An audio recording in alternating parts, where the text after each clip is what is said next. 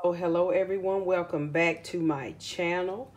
As you can tell by the description of this video, we will be personalizing a Dollar Tree Christmas stocking using some HTV, just regular white HTV that I bought from my local supplier.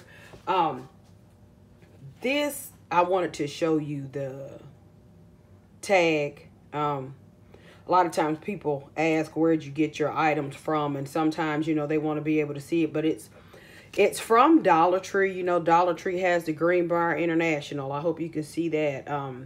So yeah, it was only $1. It is the Buffalo check, which is like all of the rage now. And it's got this little furry, I have no clue what that is.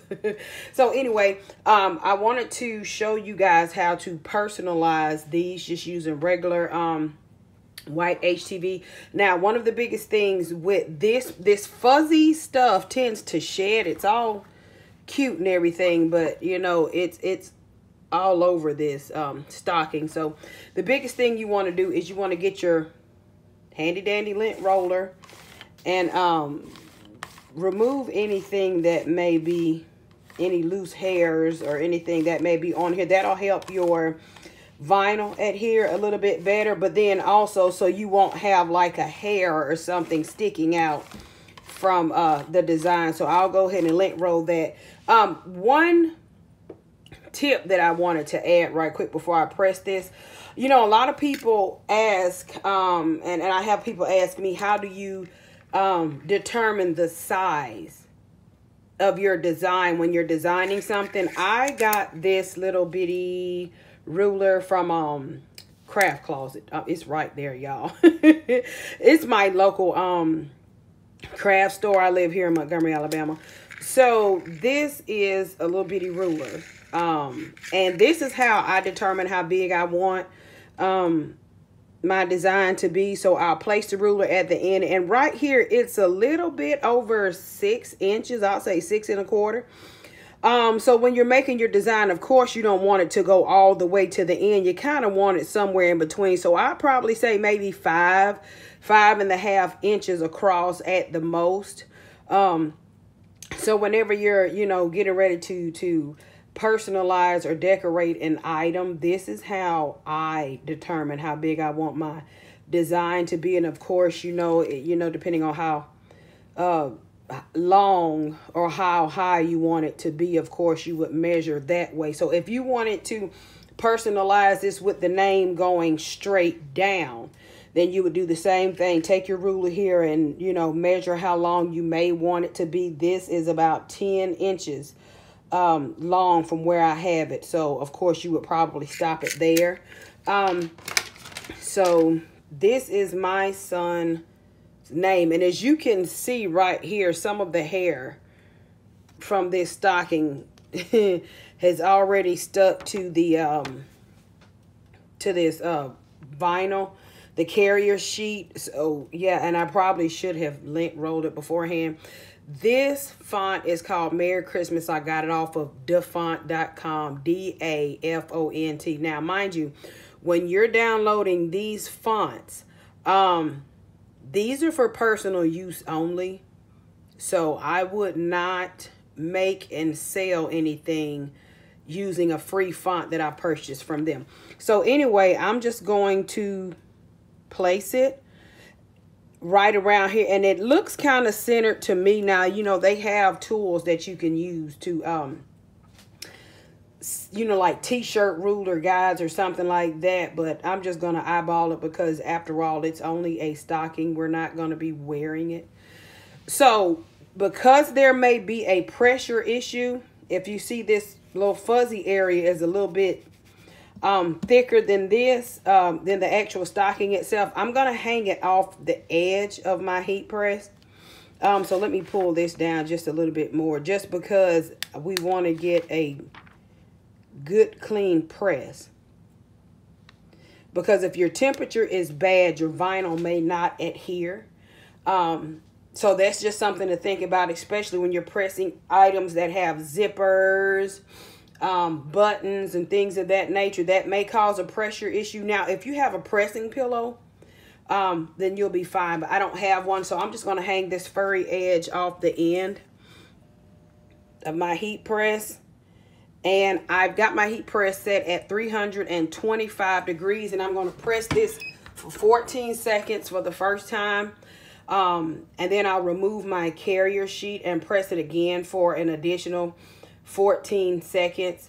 I've never used this type of material before, but it seems like it's going to press. It does not say on the back what the material is made of. So here's a moment of truth. We're going to go ahead, lift up that heat press, and it looked like, yeah, it stuck pretty good. Now, I'm not going to press this again because, again, we're not going to wash it, and I'm not selling it.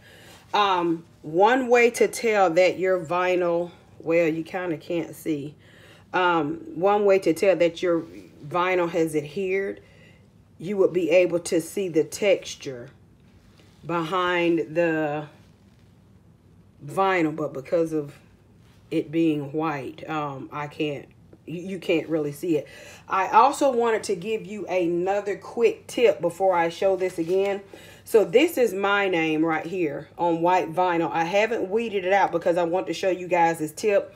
I can't remember who it was that originally posted this, but there was some, and I'm in so many groups. If you weed your vinyl on top of your heat press, it should weed easier, and I've tried that a few times, and it just comes up like butter. Now, this is Siser Easy Weed, so it weeds easily anyway. So I just set it on here to kind of pick up some of the heat from this pad. And so let me place it down. And you see it just comes off a whole lot easier. The heat just helps it weed a whole lot. I'm trying to weed it in the camera focus. But I guess it's the heat from this bottom platen that makes it weed easier. So that's a little tip. And of course, I'll weed these other parts out later. So that's a tip, you know, if you wanted to, while you got your heat press warming up, and if it's something that you forgot to weed at the last minute, you can just go ahead and weed it on top of your heat press.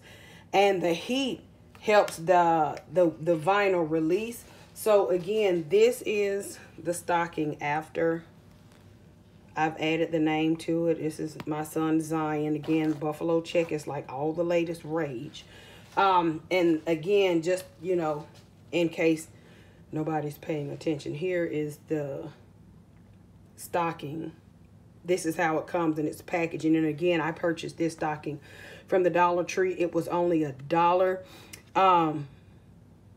If y'all are like me and last minute crafters, hurry, hurry, hurry, because I had to go to a couple of Dollar Trees to find like the full set of 4 for everybody that I needed, because all of the Christmas stuff at most of my Dollar Trees is picked over. So if you're like me, good luck with that. But then, you know, there's always Hobby Lobby, Michael's, and Joann's. But I just like Dollar Tree. In the event that we lose these or something, it's okay. I didn't spend a lot of money. So anyway, y'all know me. I'm not going to hold you long. I don't like super long videos.